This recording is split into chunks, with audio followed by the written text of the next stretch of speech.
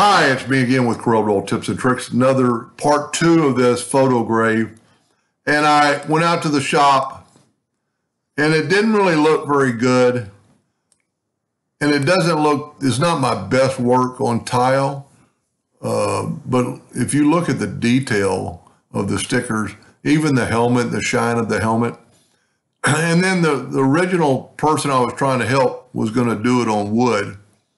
And I ran this one. If you didn't watch part 1, you might want to back up and watch part 1.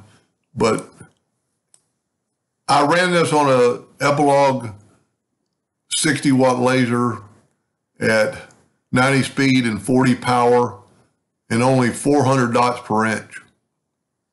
But if you look at the detail of this is a photo. I mean, look at you can almost see the chrome of the wheels, the number, the helmet, the young lady's eyes.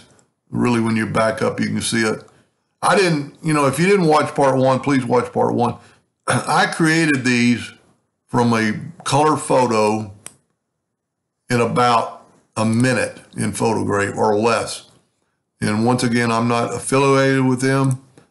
I'm just a big believer in their product.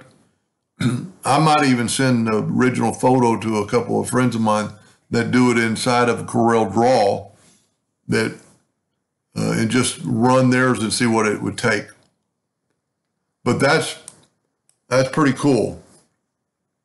And this is just on a piece of birch plywood, no special wood, and it really came out good.